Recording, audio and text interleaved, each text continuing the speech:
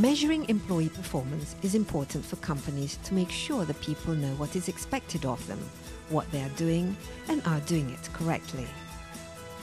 Performance appraisal is essential for companies to attract and retain the right people for the required job. Financial measurement, or keeping an eye on the bottom line, is not enough for a company to be successful and competitive. Other than producing good products, a company has to satisfy the customers and have a business process that is efficient and effective, as well as a strong and motivated team of employees. This way, a company can succeed not only in growing the business, but also in continuously creating value in the market they're in. Okay, but the balance scorecard is actually quite separate then from the strategy. It doesn't mean that, it's a measurement of the strategy. It's a measurement. But in order to get that strategy, to come up with a strategy, I mean, where does a good strategy come from? Because those the examples you gave, obviously, those are very good ideas. That is really, that's still an art. That's still an art, and candidly, that's actually not my area of expertise, because we have other faculty at the Harvard Business School who do strategy and advise people on them. But I've clearly read their work and studied it, so I do know about the strategies. But so our work usually comes downstream from that. But what we can do is frame the choices, because we say you do have to make a choice. So many companies, when the first article came out, and the first book, Balance Scorecard, this book, came out, and so I got it. We got to have measures, and they have to be in 4 perspectives. So we Balance Scorecard.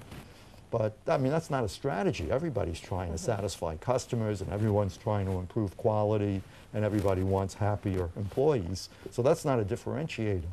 So you have to get beyond. It's not just having non-financial measures. You have to think about what measures really capture the strategies. And at the end of the day, the proof of the strategy is in the implementation. Absolutely. I mean, you can have great strategies, but if nobody can implement it or understand it, that's where the problem comes in. But can this sort of be for any kind of business, or is it just for businesses that requires, generating profit and, improving competitiveness? Or can it apply across the board to any kind of organizations that want to achieve the short answer is yes.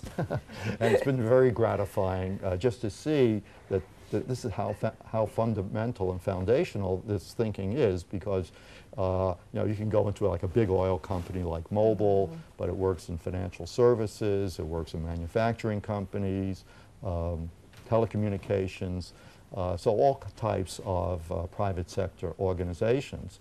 But about 5 years after the initial article on Balanced Scorecard, we started applying it to nonprofit and public sector organizations. And if anything, it's actually been more important for public sector agencies and governments and NGOs than it is for the private sector.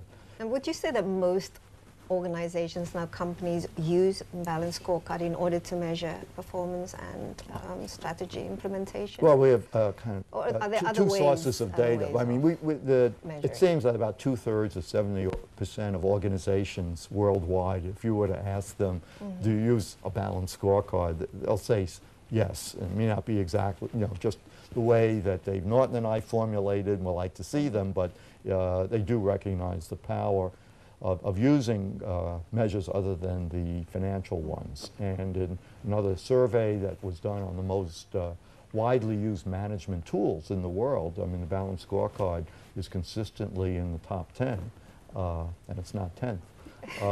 And that's pretty good. It's only 20 years old.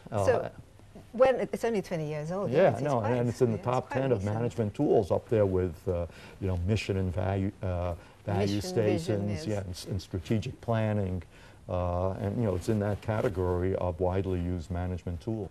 Now the other thing is the things to measure themselves. I mean, you mentioned that the financial aspect, the customer, the process, and the innovation, the quality of the staff. I mean, are these the only, are these 4 things, are they written in stone, or do you find in the last 20 years they've sort of become quite fluid and change in terms of the things that need to be measured? I mean, the 4 fundamental dimensions have stayed the same. And they won't change? Well, if they do, we're going to have to redo every MBA program in the world. Because if you look at what we teach in the MBA program of any business school, you know, we teach finance and accounting, we teach marketing, which is about customers, we teach operations management, which is about processes, and we teach human resources and leadership tied together by strategy, and that's what's in the balanced scorecard. The evolution probably over the 20 years is an increasing emphasis on maybe a 5th dimension, and that would be the company's position in the community, its environmental and social performance.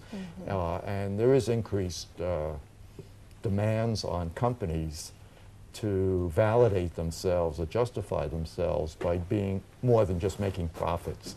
There's demand for, you know, greater CSR. And exactly, the corporate social responsibility.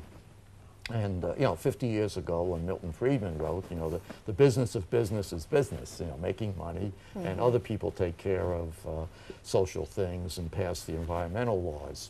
But I think in the last, especially in the last 10 years and 15 years, there is more of an expectation that business will participate with the rest of society in creating value in the communities in which they work, not just making money for shareholders.